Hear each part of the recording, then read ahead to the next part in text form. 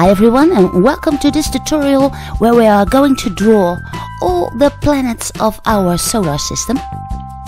And for this drawing I'm using a compass, and on the left corner I will draw in the sun, of course, and then I draw in all the orbits in which the planets are circling around the sun. It is very useful to use a compass if you have one, and make the 9 orbits that the planets have that are circling that sun, or you can just try it out of hand. But let's take a look at our first planet. That's the planet Mercury, and I've made comparishments in the distances and in centimeters. Now the first planet is Mercury, which is a grayish planet. So I simply color this in with the graphite pencil that I was using to make my setup, and this is a 2 centimeter broad planet. And then we go to the second planet, and that is the planet Venus. Now notice that I make a little bit of shadow underneath each planet. The planet Venus is more or less brownish, so I'm using my light brown color pencil over the graphite to give the planet Venus its color. This one is also 2 centimeters, a little bit less. And then we come to the third planet, and that one is well known, of course. That's the planet Earth that we live on ourselves. Now this one is 3.5 centimeters, so Earth is, well, much bigger than Venus and Mercury. And here I'm drawing in the continents. You can see the South of America and Africa, and then I put in a little bit of white underneath before the water, which is on our planet, of course, with light blue. And the bottom part of the planet I make a little bit darker, so that it appears rounded and a more or less 3D effect.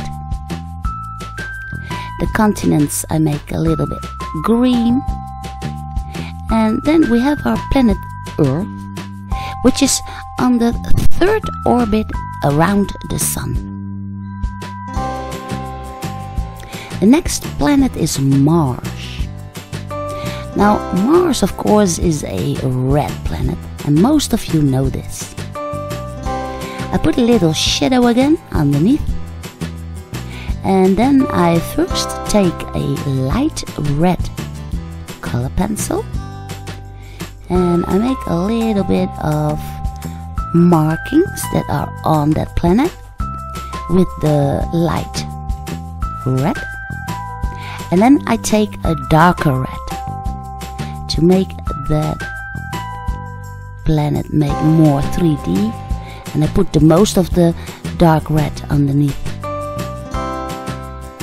Then we come to the biggest planet, and that is Jupiter.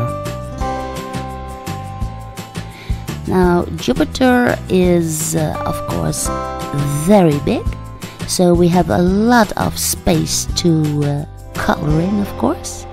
I make the shadow again, and the nice thing about Jupiter that it is a brownish planet, but it has those rings on it. Very beautiful indeed. I use first the light brown and then the dark brown to draw out those rings. It's a very, very beautiful planet, and it is the largest one of our solar system. So here we draw in the orbit for Mars, and here we draw in the one for Jupiter, which is 4.8 centimeters. Now let's draw Saturn.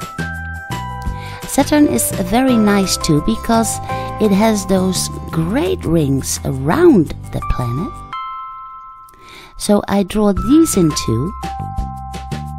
And also this planet is brownish of color. So I take my light brown color pencil again, and then the darker brown to draw in those beautiful rings. And then we have our planet Saturn, which is on the 6th orbit. Then we come to the most funny planet of all, of course, Uranus. Now I know you will make a fun of it, but that's okay. Uranus is a very light blue planet. So I first put in white as an underlayment, and then I go over it with the light blue color pencil. It has not much markings, so it's a very easy planet to draw, and it's 3.2 centimeters in comparishment. Then we come to the planet Neptune. Neptune is our number 8, and Neptune also has that beautiful ring, and they've only just discovered that he has one just like Saturn. And Neptune is a dark blue planet. So for the planet itself, I use my dark blue color pencil, but for the ring I will use the light blue, because the ring of Neptune is somewhat lighter than the planet itself. So here we have the 8th orbit, and then it's time for the tiniest one of our solar system, and this is Pluto. Pluto is on the 9th orbit, and Pluto is a very light gray. He's only 1 centimeter in comparison, and here it is, the 9th orbit of our solar system. Now they all turn around the sun, of course, and to make the sun shine a little bit upon our planets, I place a little bit of light, yellow, on the left side of each planet. Okay, I hope you enjoyed this and that you will give it a try, of course. Maybe you can use it for school. Share it with your friends. Don't forget to subscribe, and I will see you again in my next tutorial.